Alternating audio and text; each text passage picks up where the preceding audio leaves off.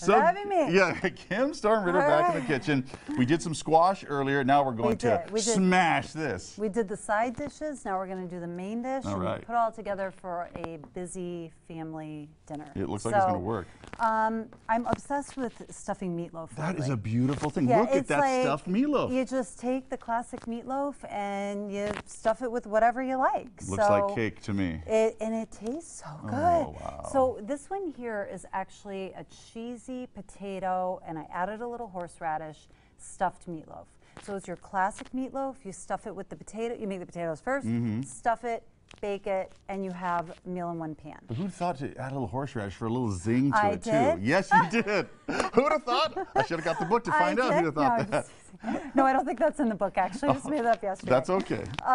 We creative types like to do that. Yes, add a lecture. That's nice. But I'm going to show you how to make an Italian stuffed meatloaf, which is one of the things I first started out with when I started with the stuffed meatloafs. I'm ready. But this is it. You take 2 pounds of meat, you divide it. After you add your onions, your breadcrumbs, your egg, all the stuff that you would put in your meatloaf. Seems like standard meatloaf. Yeah, okay. Standard meatloaf ingredients. I have a couple secret ingredients you can find in my book. Everyone shows up here with secrets. Oh, you can find the secrets in your book? Oh, yeah.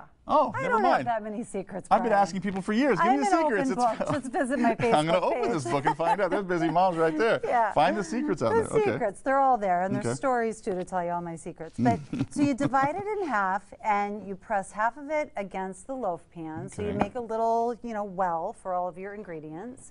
A little tomato sauce, because this is an Italian When you say a little, one. nothing is ever a little when she does it. Well, no, right? I don't know. I don't know good. how to do things just a little. No. And then I have some nice fire roasted diced tomatoes, so we're going to toss those on top of that.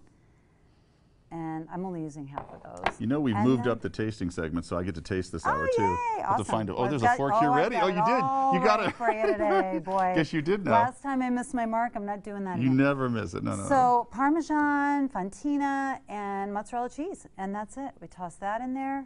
We take the other half of the meatloaf. Oh, that's where the other half comes in. That's it. Toss it down over. And I'm going to do this like the really super fast way.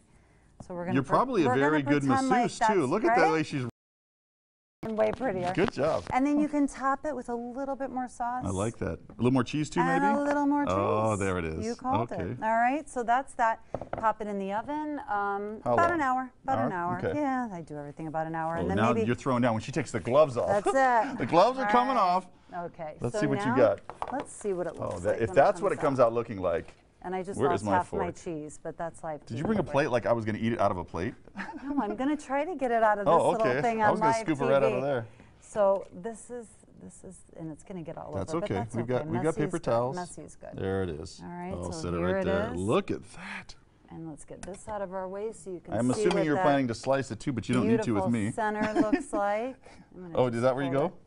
Yeah, we're just going to go fresh out of the oven. In the center, so you can get a nice look there. That is spectacular. Of the middle. Look at that. Isn't that beautiful? Patrick's on our camera. He's got that nailed down. He must be hungry. Look at that.